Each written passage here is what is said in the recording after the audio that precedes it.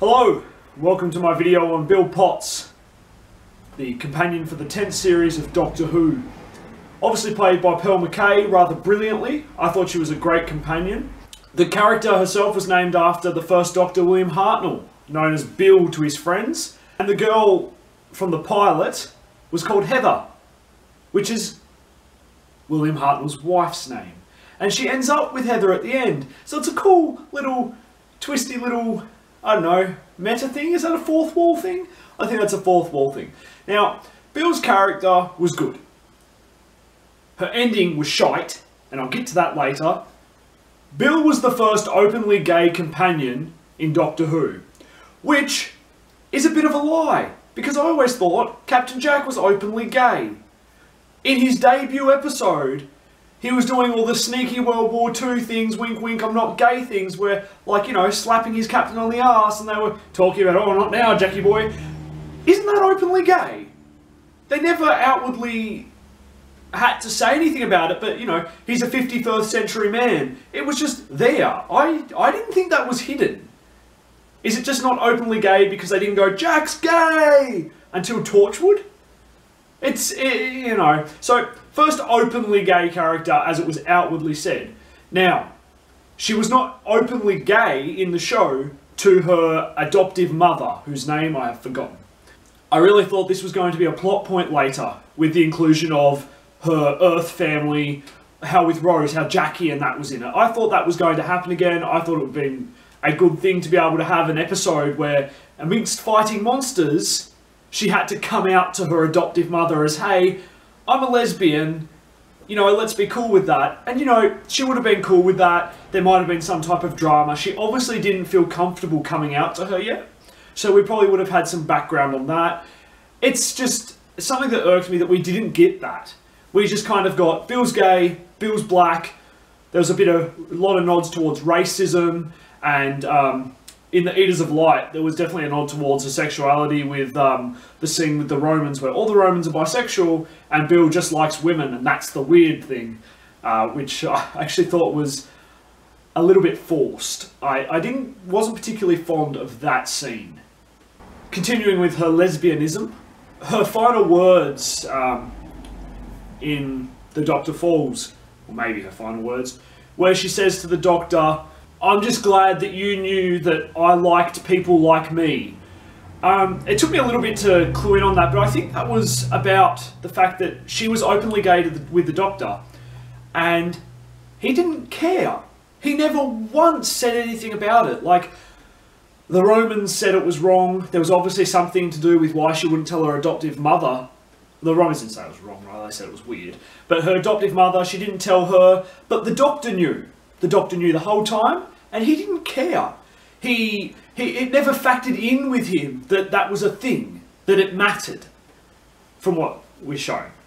But yeah, she seemed she liked that. That was obviously something I would have liked to have explored with her family more, but anyway, whatever. Bill was shown to be a very strong-willed character, which is a running thing these days. All the companions are really strong-willed. She defeated the monks through the power of her memories of her mother, which were falsified by the Doctor. So she's very good at imagining things. Yeah. So, you know, she's a very strong-willed companion, even shooting the Doctor when she thought he was no longer there to help and that he was the threat. Now, I noticed that Bill's character follows a bit of a trend that the companions in Moffat's run have kind of developed. Now, towards the end of Amy and Rory's run, they developed independence from the Doctor. So the Doctor popped in and out of their lives, and they travelled with him in between those moments while they still lived their lives. This was then cemented with Clara, who was teaching and popping in and out. I sent the Doctor for coffee, you know, it took 3 weeks, whatever. She wasn't with the Doctor 100% of the time, unlike, say, Rose or Martha or Donna. Which I think's a nice development that we're showing companions who have their own lives away from travelling in the TARDIS. And so Bill had that. She was the Doctor's student, and she had adventures with him that had gaps in between them. So she wasn't 100% on the TARDIS 100% of the time, which I like. The other continuation is the mirroring of Clara and Bill's departures. Clara and Bill both died towards the end of their series, but then were resurrected. So, Clara dies by the hand of the Raven. Then the Doctor resurrects her, so to say, with Gallifreyan technology, bringing her back as a set point in time, frozen, whatever. And she goes off to have adventures with me, of course, Maisie Williams. That's right, I think so. Now, Bill, of course, which we'll get to her ending now, was shot, becomes a Cyberman thanks to the devious plans of the Master, and then, after what should have been a heartbreaking finale where Bill dies as a Cyberman, a friend from earlier in the season comes back, resurrects her as a time-space travelling ship being, the same as the pilot, and they travel off into time and space together for adventures. There's a real mirror there. The fact Clara dies is brought back. Happy ending. Bill dies, becomes a Cyberman, should have died. Happy ending. That's where I don't like Bill's ending. There wasn't enough emotional investment for her to come back. Her dying, I thought it worked better. I thought that it definitely worked better. Of course, her final moments on the show, she uses to save the Doctor, which is great. Although, she doesn't know about regeneration, at least on screen. She hasn't been told about it. So she well and truly believes the Doctor is dead.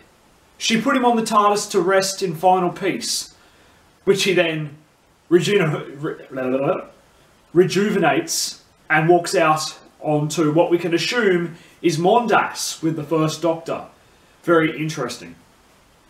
So to summarise Bill Potts as a character, I would say she was good. She was really good.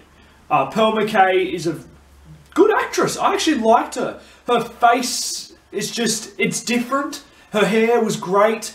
Her sense of style was good. I really liked that she changed it up a bit.